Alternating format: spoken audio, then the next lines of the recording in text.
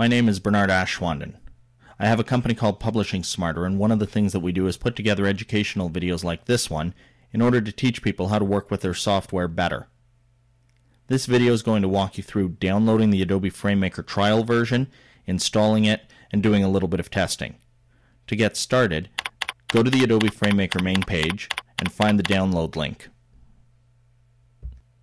The download link is generally found in the bottom on the right-hand side. You may have to look around a bit depending on what Adobe has done for page configuration. If you already have an Adobe account, you don't need to go through the process of building one. But if you don't, start to create it by filling in the required fields.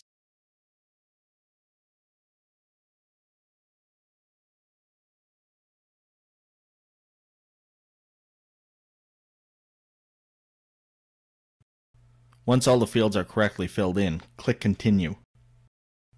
Many languages are supported. Select a specific language and then click Download.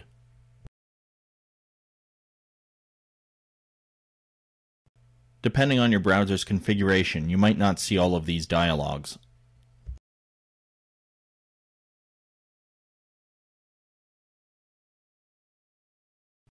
You may also have to download the installation manager first.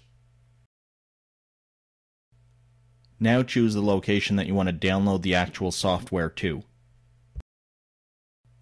After you click OK, the download manager launches, the software starts to copy onto your machine, and depending on download speeds, this could take anywhere from a couple of minutes to a couple of hours to download.